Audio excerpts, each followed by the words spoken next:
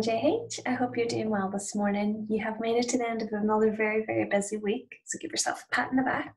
Well done. I am in my hallway today, and you'll notice that I'm sitting on a different chair, and I've got this very strange picture behind me. Today, what I'd like to do with you is to read a poem from this book called Plum. You might recognize this from my shelf in our classroom, my special shelf full of all my favorite books. I am going to read you a poem today in the hope that it will inspire you to write some poetry of your own. So listen up.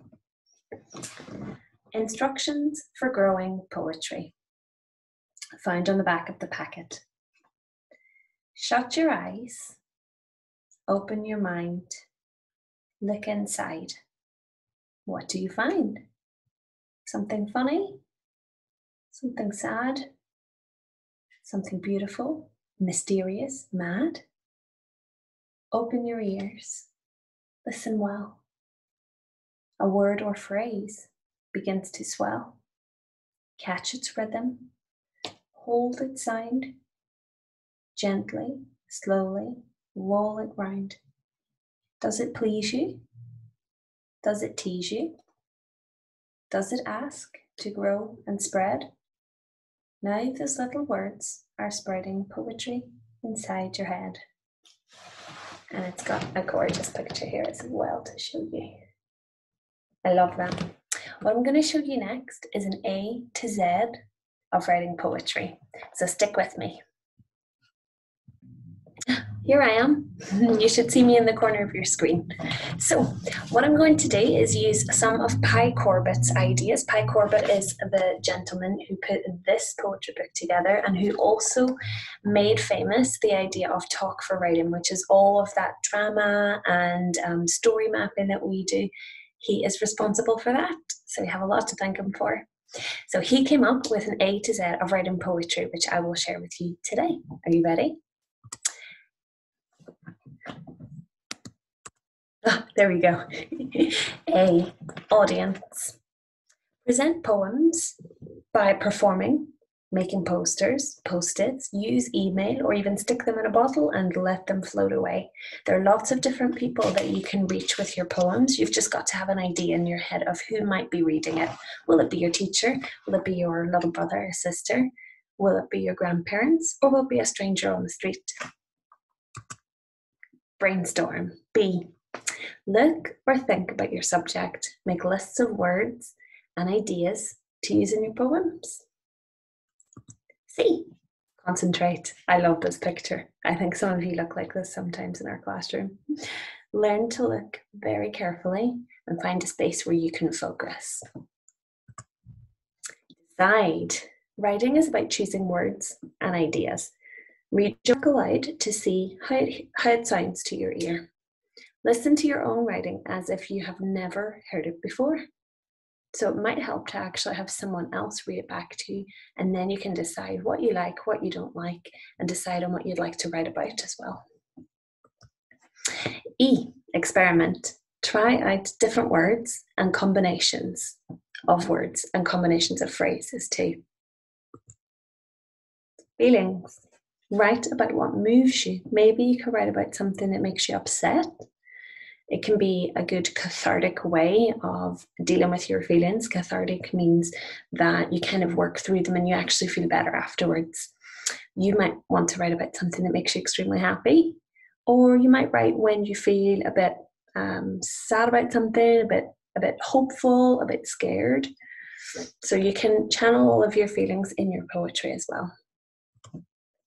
G, grow. Let poems have time to grow. Come back to them after a while and see how they sound, because sometimes when we do a piece of work, even a piece of artwork as well, and we step away from it for a few days or for a shorter period of time, we end up kind of coming back and saying, oh, do you know what? I don't really like that part anymore. I might change it. So it's an important part of writing poetry. H, habit. Keep on practicing. Write every day. I, imagine. Take what you know and invent a bit. Play what if or supposing. Cars could breakdance and telegraph poles tickle you under the chin. J, juggle. You don't actually need to juggle here, but what you can do is keep throwing your words up in the air and testing them out and seeing what you like the sound of. K, know.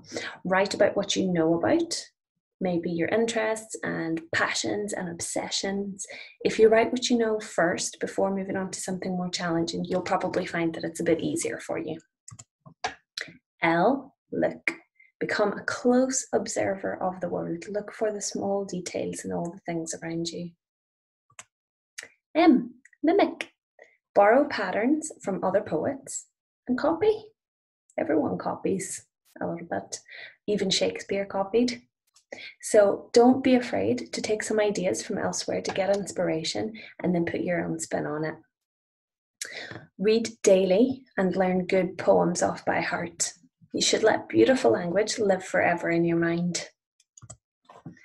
N, notebook. Keep a notebook, jot down some observations or ideas that you've got, and words, things people say, funny things, rhythms and rhymes that you hear, and wrestle with words in there. It can be as messy as you want it to be. O, opposites or oxymorons. So have a think about things like hot and cold. Those are opposites. Big and small.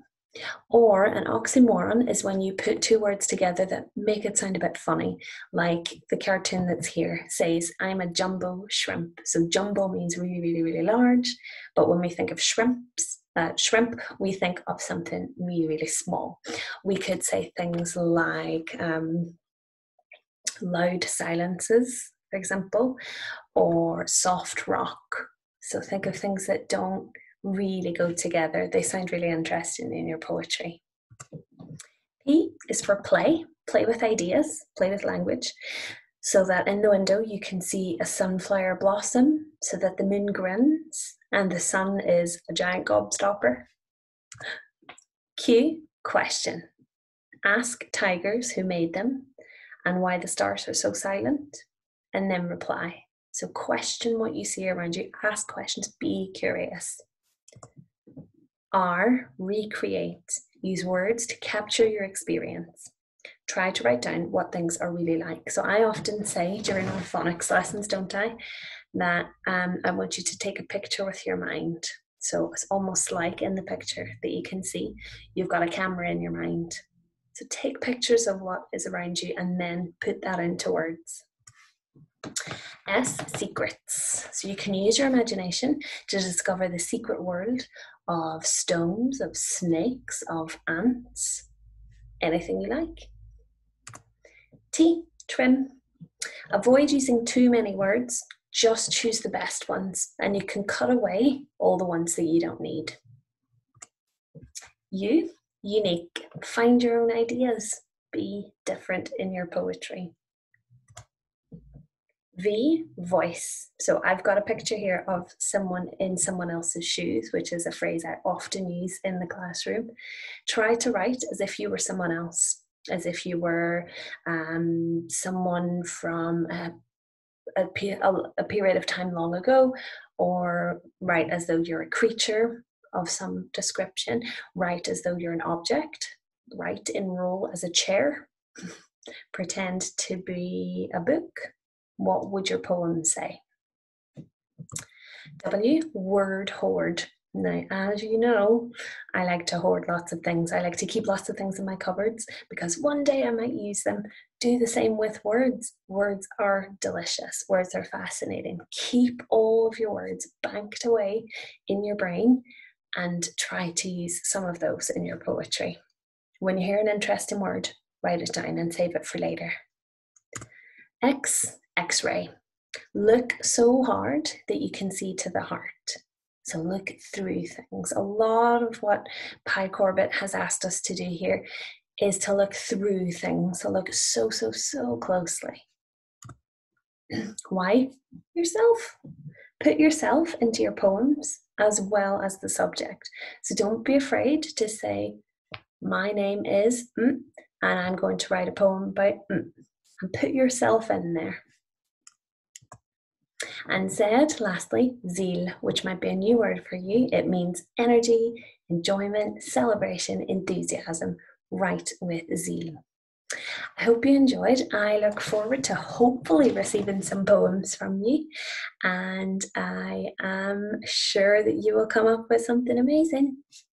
Thank you so much for tuning in, and I will see you soon.